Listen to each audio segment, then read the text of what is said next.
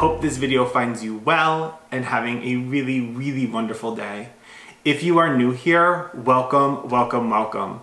If you like lifestyle, luxury, skincare, product reviews, planning and organization, this place is for you, my friend. So go ahead and click subscribe.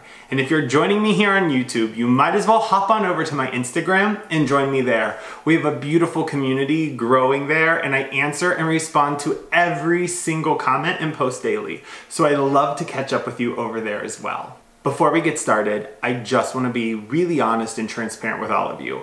I actually filmed this video yesterday, but if you follow me on Instagram or you watch my vlog from yesterday, I was in no mood to film just based on all of the things happening in our world. And it felt really bizarre to me to film a video talking about organization and planning when there's so many other things we should be talking about.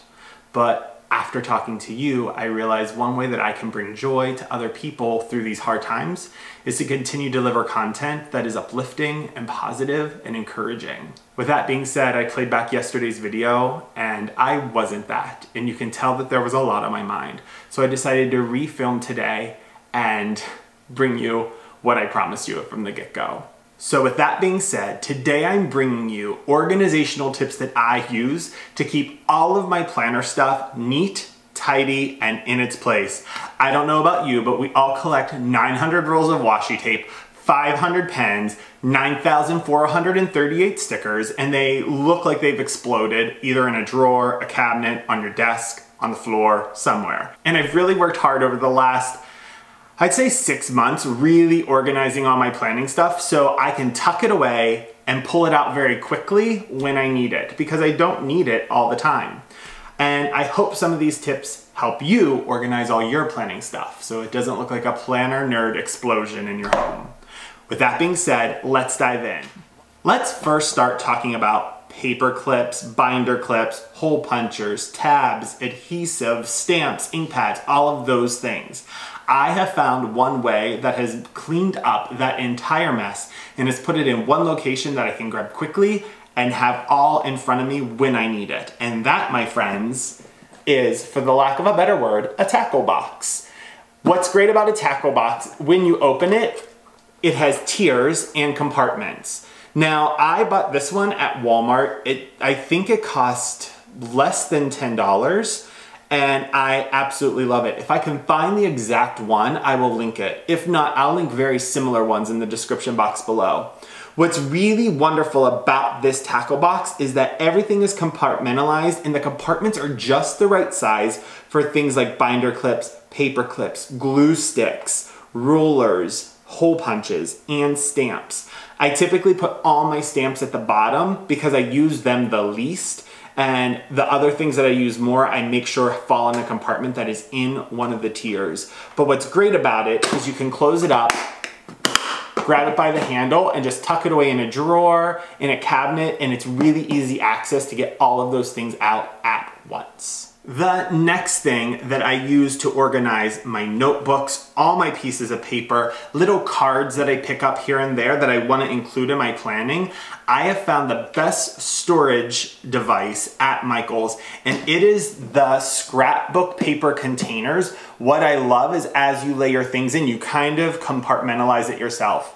It has a really nice snap closure, and when you open it up, you can lay in all of your notebooks. So I keep all my extra graphic image notebooks in here.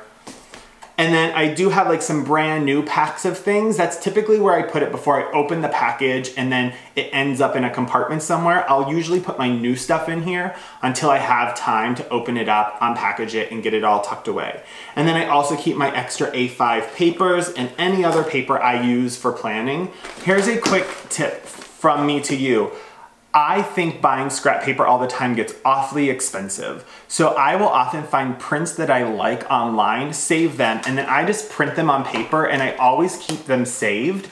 And that way, whenever I need a backing sheet, I just grab this and I'm ready to go, and I don't have to go to a store and find a piece of scrapbook paper. I find that this is just a really easy way to keep the prints that I love on hand, and I just always keep them tucked in this scrapbook container. The next thing I'm going to talk about is probably one of the hardest things to organize, and that is your washi tape. Steven used to get so frustrated with me because there'd literally be rolls of washi tape all over the house. We'd find them under the couch, under the table, all over the place.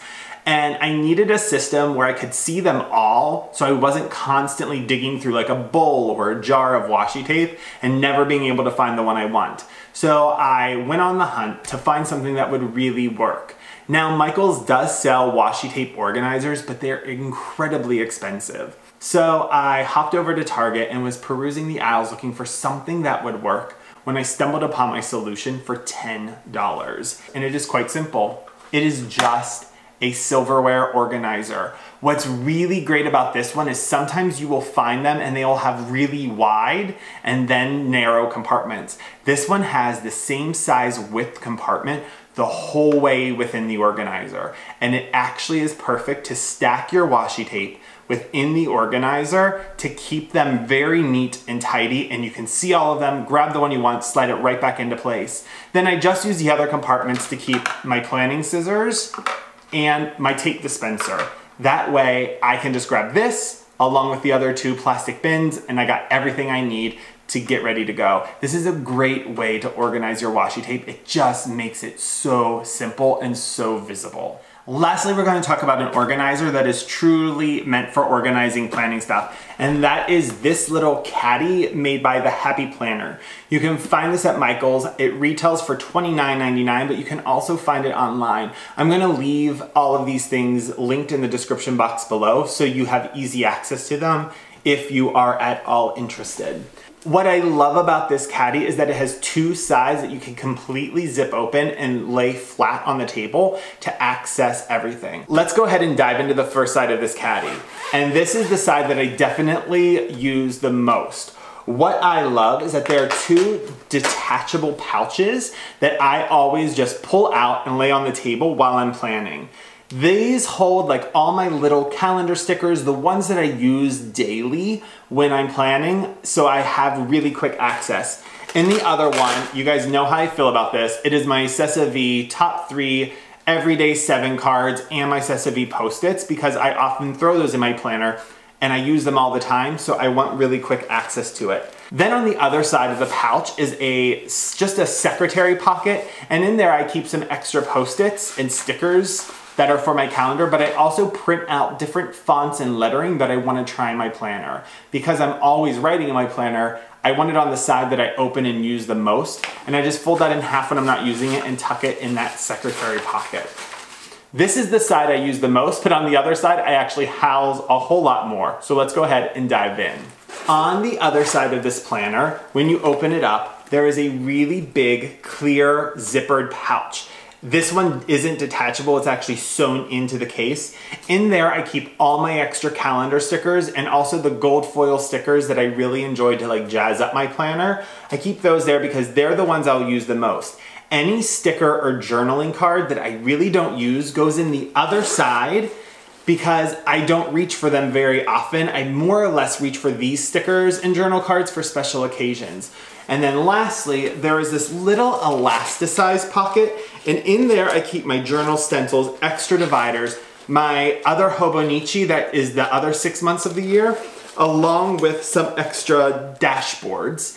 And that's what I keep in here. But what's great is you can literally zip this up, grab it, and within this little caddy, you have all your stickers, all your stencils, extra dividers, extra dashboards, literally everything you need right here. That is it, my friends. That is how I organize all of my planning stuff. If you use any of these tips, make sure to snap a picture of it and tag me over on Instagram.